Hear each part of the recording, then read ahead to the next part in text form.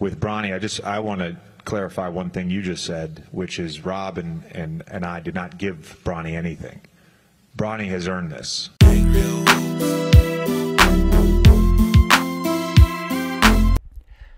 I know a lot of people have already posted their takes on JJ Reddick capping for Bronny James during the draft press conference for the Lakers, and they've covered things like, you know, this was over the top, talking about nepotism, saying, why can't you just admit what's happening? You know, it's obvious what's happening.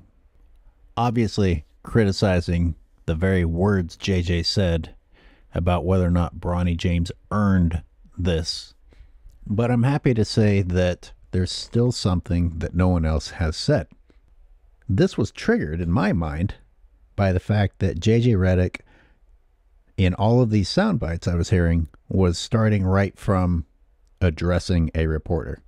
With Bronny, I want to clarify one thing you just said, which is Rob and I did not give Bronny anything. Bronny has earned this. Which made it seem like he was responding to something that the reporter said that deserved a defensive response, like an accusation that this was given to Bronny, or a question about, hey, how does it feel now that Bronny has been given this? No one mentioned that at all. And the reason the alarm went off in my head is it's suspicious no matter which side you're on. I try to hold some integrity when I criticize people. I at least don't use fake evidence, which LeBron fans are notorious for being happy to adopt fake evidence before they've even attempted at all to verify the evidence. So whether it's someone that I support or that I don't like, when somebody's soundbite is taken out of context, I want to go back and hear what the actual press conference was talking about. Yes, I'm saying I would have actually set the record straight, even if that meant defending JJ Reddick, because something seemed off here. And I went back and I listened from the moment that Pelinka introduced the press conference through the first questions and the first responses, and then JJ starting up talking about how great Bronny was. Dalton, if we could start with you, we got to see your reaction up on the stage and kind of go through that moment. What have these last couple of days been like for you? And then to follow up with Bronny, just that moment, right, where you get the phone call and then you hear your name. Can you take us through the emotions of all of that, of what you were feeling, and then how you've been feeling the last couple of days since? Yeah, everything's just been... Yeah. Bronny, Jim Hill, KCAL9, what have been some of the preliminary conversations you've had with your father about what's expected in the NBA and what you can expect to hear and see once you start playing? JJ, first for you, going through your first draft, what did you like about Dalton and Bronny, and what was it like having them be the first two players that you were able to help select? I listened to it multiple times. Nobody said what JJ is pretending to be countering. With Bronny, I want to clarify one thing you just said. I want to respond to what you said just now. I went back. Nope. He did not say it. He didn't mention Bronny being given anything. What are you talking about, JJ? What world are you living in? And by the way, Rob Pelinka, his introductory speech, he sounds like a trained monkey, some sort of imprisoned animal. Welcome, everybody. This is a day to be incredibly grateful for and incredibly excited about. That is losing the will to live, but carrying out orders. I mean, he sounded like a zombie. Good God. What was that, Rob Pelinka? You poor thing. You...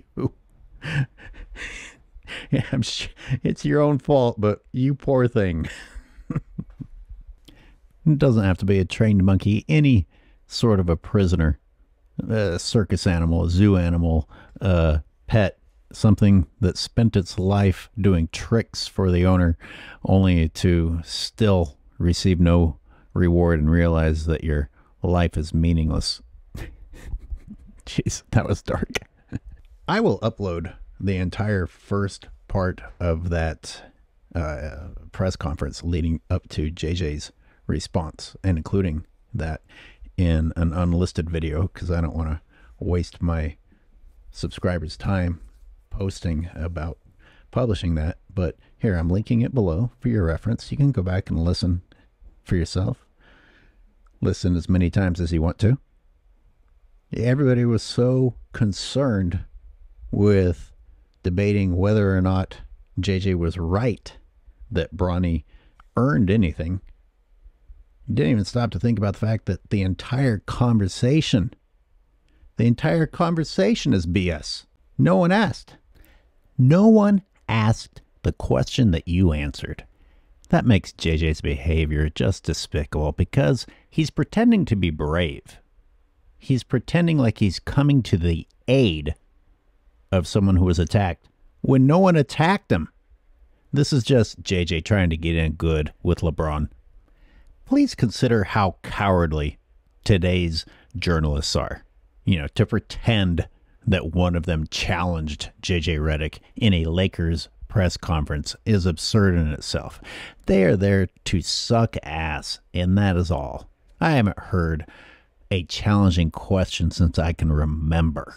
You know, the Lakers are either their own worst nightmare, their own worst enemy, or this is part of the plan. Because you could let the Bronny James criticism die if you'd shut up. You know, people are taking a go. Most people feel bad that Bronny's caught in the middle of it. But can you shut up? Nobody criticized Bronny during this press conference. No one asked you to defend giving him this. And by the way, most people, even when they earn an opportunity, say, thank you for giving me this opportunity. You know, even then, JJ Reddick wouldn't have had a point. Most people, when they're about to engage in a great chapter of their lives and are about to make a lot of money doing exactly what they wanted to do for a living, say thank you. They say thank you for this opportunity. So, acting defensive, even if someone had said the Lakers gave him this opportunity, is a sign of insecurity. It's a sign that you know this is bullshit. Even then, it would have been an unnecessary defense of an argument that didn't exist. But it gets worse, because no one even said anything defensible. There's no reason for JJ Reddick to go on the defensive here. None. Please tell me if I'm wrong. I don't know how many times I can stand to listen to this. JJ is hearing accusations that never happened. That shows where his brain is at. He sounds like a guy with a small dick that walks around the room telling everyone how big his dick is. And by the end of the day, everyone knows that he has the smallest dick there. I didn't hear anything. JJ Reddick pretended that he responded directly to something the journalist said. Not that I can hear. Anyway, let me know.